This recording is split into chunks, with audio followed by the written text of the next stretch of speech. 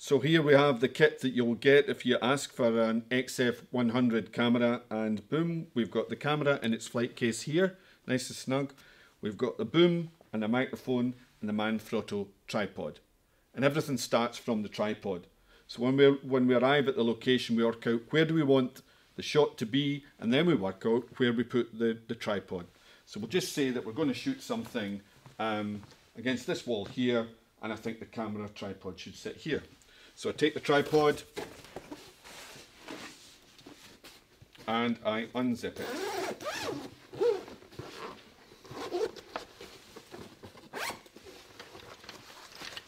This is the tripod here, and remember, a tidy set is a safe set, so you always make sure we put that somewhere safe so nobody trips over it. We turn this upside down and we place it down here. And somebody's left these clips out, so we're just going to unclip them back again. The first clips that we take out are the 2B clips on the bottom here, the two small clips. So 1, 2, place it down on the ground, spread the legs out. You might find that somebody's been mucking about with these, but this is as wide as it should be, and just check that they're tight and nice and stable. Let's assume that we're going to be shooting somebody whose eye line is a bit about this height, so we'll need the camera up about here. So just take that clip off, and that clip off. There's another 3 down there, but we'll just use these just now. Pull it up like that, clip, clip, clip, and there's our tripod, sitting where we want it to be. Alright? Okay, so we've got the tripod sitting on the ground, but we're not sure if it's level or not, and the tripod has to be level. So we've got a spirit level on the tripod, which is around here. I'll just show you it there, Chris. As you can see, the spirit level is a bubble with a circle. We control this by this black knob down here. We just untighten that so that it's moving, and then we go and look right down there, line it up and tighten it, and that's us. In whatever position that is in, that will now be level. Okay? So leave the tripod there just now, and then we'll go to the camera. The camera's in its flight case. Whenever you're going from one location to another, you keep the camera in the flight case for obvious reasons. The camera's worth about £2,700 each, and we don't want to lose any of them. So inside the flight case, we've got the XF100 instruction manual. Anything you need to know should be in there. So please have a look in here first and acquaint yourself with it as well. Have a read of it. In here we've got a card reader, and if you come in close and see this please, we've got a wee strap, we've got a cable for connecting it, and a cloth for keeping it clean. Alright, and we've got the headphones, and that's our kit. So we take the camera out. The camera's quite robust. This is made of the same stuff that they make crash helmets out of, but it's not to be treated badly. So always make sure that you get someone who's got it, they're holding it gently, and they're holding it like this. You hold it like you were holding a door. So here's the camera. The first thing we do is we're going to put the shoe on the camera. And the shoe is kept in the tripod. So the tripod always should have the shoe on it. We loosen this little bolt here, and we pull out this red button here, and there is the shoe. And as you can see, the shoe has got a little brass stud and a little aluminium screw there, and they go into the little hole there and the bolt hole there. So we just link them up. It's a wee bit fiddly this, but if you manage, you should be alright. Screw it in. We always make sure we've got a penny in our pocket. We just tighten that up gently, not too bad. And as you'll see, there's a chamfer on that side and a chamfer on that side. And that's how we know that's facing to the front, and we know that that's on the right way. We then take it, chamfer side, we go in here, and we just click it in there. We hold this like that, we go down to this side, and we tighten up that little apostrophe looking bolt there, and then it's nice and safe. It's not going to fall off. Okay? Next thing we do is we take the lens cover off, and we put it somewhere safe, which is in here. So here's the battery here. I take the battery out, Now it's very handy part of the battery. There's a little dial on the side, and if you press this button here, check, and it tells you if it's fully charged or not. So we're 3 out of 4 charges, so we're fine. Okay. The battery has 2 metal clips on the bottom here, and that shows you that that's the bottom of the battery. So we bring the battery up here, we pull this up a bit gently, and we slip the battery in at a slight angle and click it down, and we know that the battery is in place when we hear that little click. This little button here is the button you press to get the battery out, so I'll put it back in, click, and that's us. Now we've got the battery on. These are the controls of the camera. It's a very advanced camera. It's a fully manual camera. So you've got zoom, you've got focus, you've got autofocus, manual focus, you've got iris, you've got gain, you've got the shutter, you've got white balance. You set white balance here. You've got zebra stripes here. You've got power save there.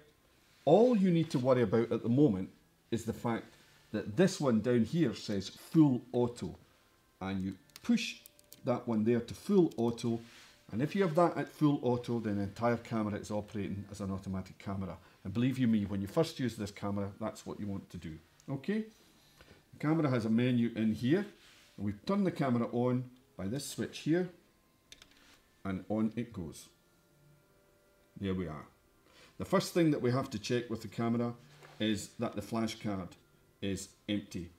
So we go to the menu button here, we press menu, we go down to other functions, we click across this little toggle bar and go right down to the bottom. One more, where are you?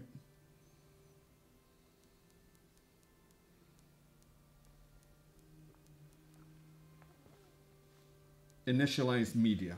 We click on that and it tells us there's flashcard A. This will erase all the data on the card. Yes, we want to do that right at the beginning. We press OK. We're initializing, and now the card is empty, which is why you should always download your work before you put the camera back, because the first thing the person bringing it out will do is clear the card.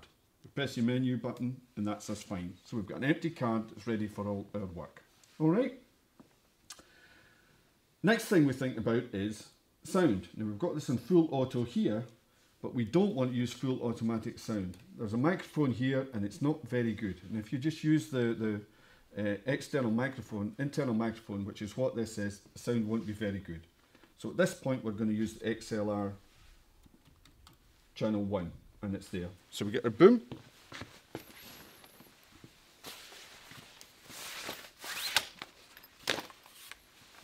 Put this away. This is an XLR cable. It's quite robust. You should always try and use sound from an external XLR mic, because the worst thing about student videos is when the sound doesn't work too well. Alright. So we're going here, we're going to use channel 1, so I'm just going to plug it in there to channel 1. And then when I get this, and I'll place that there because I don't want to put that in the ground. I'll turn the camera around and I get the sound set up correct. Now because this is channel 1 and this is channel 2, I don't want to use channel 2 at all, alright? So I'm going to put that on external there, and because it's external and there's nothing plugged in to channel 2, it's now dead. This is the important one. I'm going to put that to automatic. I'm going to put that one to mic and 48 volts for phantom power.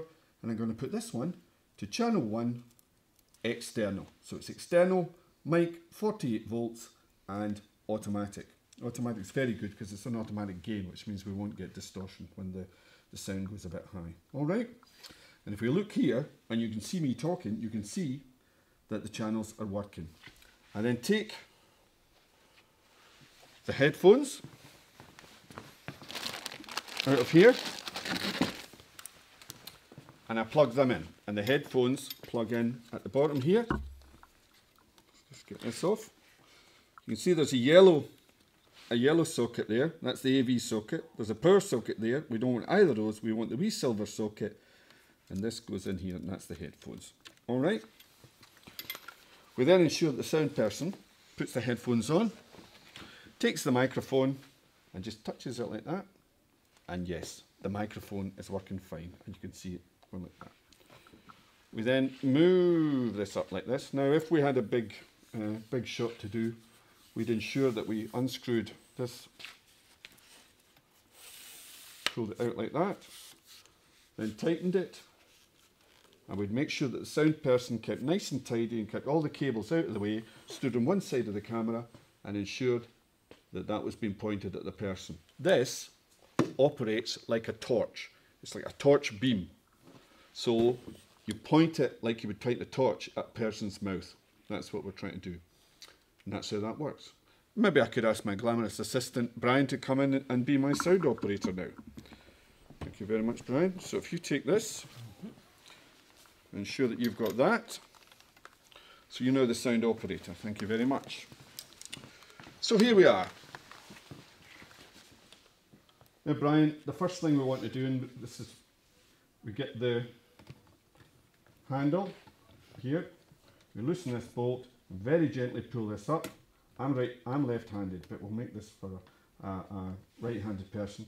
This is now out here in horizontal parallel to the floor. Very, very important. You never, never pan up and down unless you loosen this bolt here. Look, you pull it that way and you do this and that, and then tighten it. This and that, and then tighten it. Okay?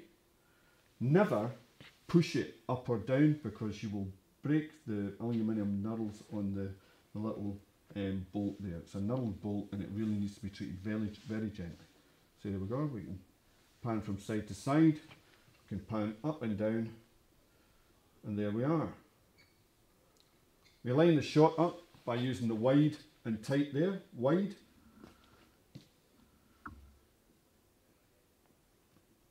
And in and out. And essentially, that's us. The camera is controlled by this button here, which is the on-off button.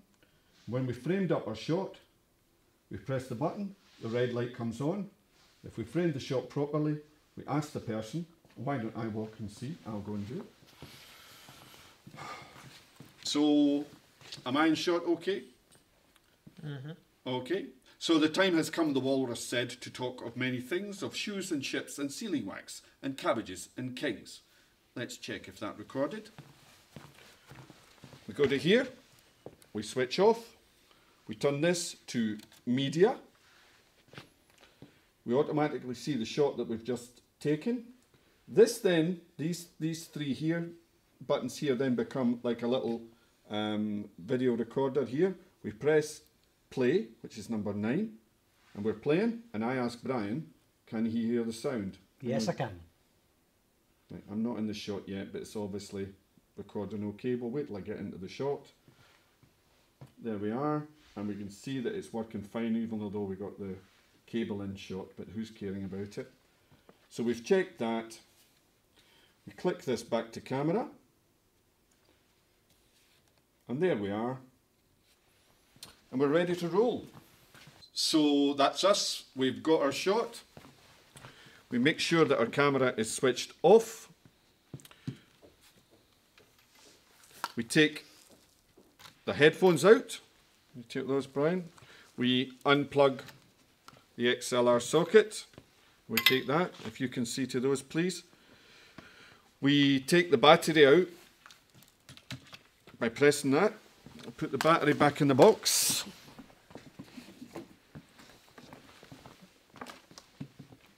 Unclip that, clip that back in, camera down. Untighten this little button here, press, red switch, and there we have it. Whatever you do, when you take the camera off, make sure you take the shoe off, because the shoe lives on the tripod. We slacken it off.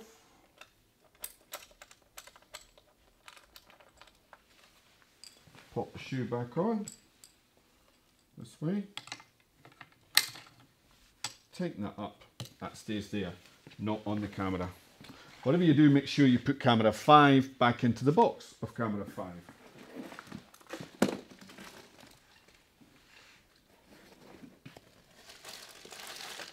there. There we go. Everything's there. Check. Bob's your uncle. Safe as houses. And that's us. The tripod goes back in its box the right way around. You ensure that you've got your cable tied up, and you put the carry case back in the boom. And that's the XF100 camera kit. All the best.